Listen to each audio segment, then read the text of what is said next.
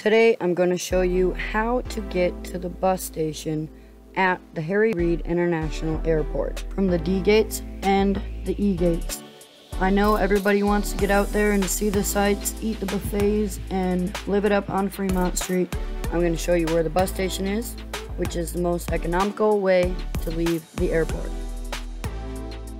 Here's a map of our route. We're going to go from the E gates, take the tram to the D gates, and then take the tram over to Terminal 1 to Ground Zero. And there is a bus that comes to Terminal 3, but it's only the CX. It comes about every 45 minutes if you're lucky. There is a shuttle that goes back and forth. I find taking the tram over is easier. You get to stay inside the entire time and stay cool. From the E gates, go towards TSA. There'll be a set of escalators that you're going to take. Take the escalator down towards the tram to the D gates.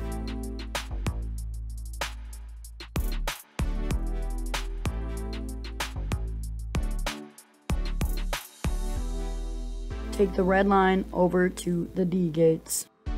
And then if you walk up to the escalator, that will be the starting point from the D gates. So we just came from right over there, and we're going over to the blue line. Don't listen to this sign.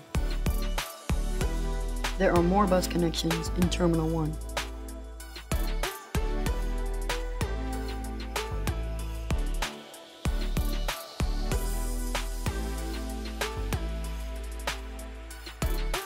Jump on the tram, ride that over to Terminal 1, and exit, then head down to baggage claim.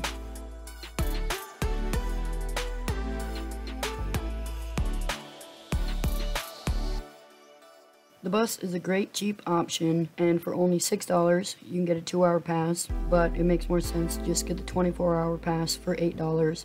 And if you pick the Strip and All Access, you get the Deuce included. Walk to Carousel 7. When you get to Carousel 7, you will see some escalators, and you're going to go down the escalator.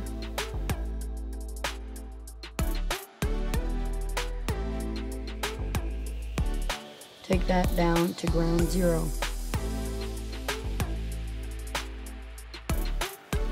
You can go with the door on the right. I'm just being silly for some reason and going out the door on the left. Once you go out the doors, you're going to go towards the right, and then you will see the bus terminal. The bus connections are routes 109, 108, and CX.